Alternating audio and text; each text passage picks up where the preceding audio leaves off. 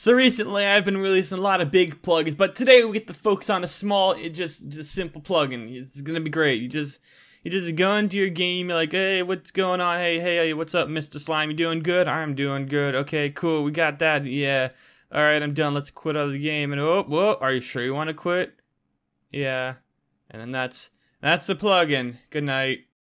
Though I guess you probably also want to learn the other stuff you can do with the plugin. So yeah, as you can see, it requires both the game upgrade and window upgrade plugins, so make sure you have those installed. And then here are all the parameters and stuff. They're pretty simple. Number one, do you want to make it so this is disabled on certain scenes? For example, on the title, chances are you probably aren't going to need confirmation whether you want to just leave the game on the title, so you can just skip that over like that without a problem. If there are other scenes you wish to disable the quick confirmation on, just insert the scene name like that and you'll be good to go. Next is whether or not you're going to allow saving. Now by default, saving is on maps and menus only. This of course means if you're on a map or something and you want to close the game, the option to save will appear right there. Though of course alternatively in battles and stuff like that, the option to save won't appear and it'll just have the yes and no, and that's that. You can switch this to just be maps only, disable it altogether, or maybe even always allow it, but I wouldn't recommend this because it could get buggy. The next thing is going to be the actual message in the window itself. You can make it whatever you want, and you can add more if you like. So, like, are you sure you want to quit?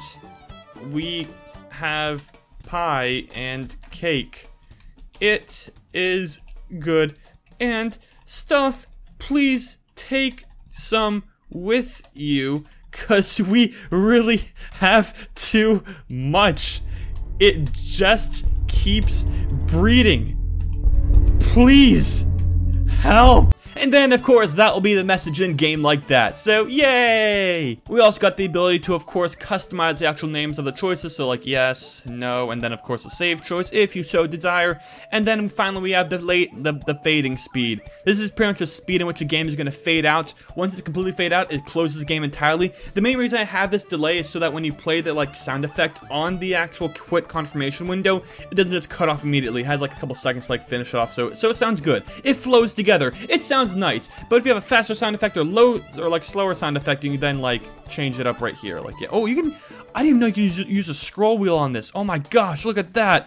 Top 10 most coolest yet useless features. Oh.